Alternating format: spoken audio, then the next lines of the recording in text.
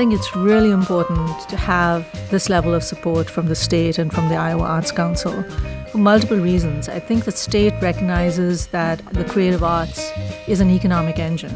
It's important to have the Iowa Arts Council because it's a literal precedent that's being set that we need to feed the arts. People rely on it. If we want to have a good quality of life on Earth, funding the arts is crucial to that.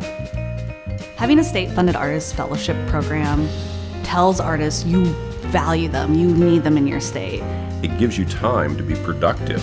And I think that's why there are artists doing amazing work in the state, because they have time to actually focus on their art. And that's the beauty of living here.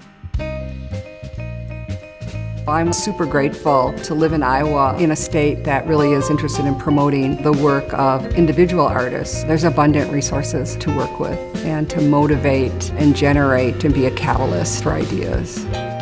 I don't think I would have been able to do half of what I've done in the last couple of years without the Arts Council funding. Artists in all of Iowa's cities and towns are creating projects that bring tourism, that bring attention to the town, that celebrate the town's heritage, that explore, in multiple ways Iowa's story. So I think artists play a very powerful role in getting that story out there.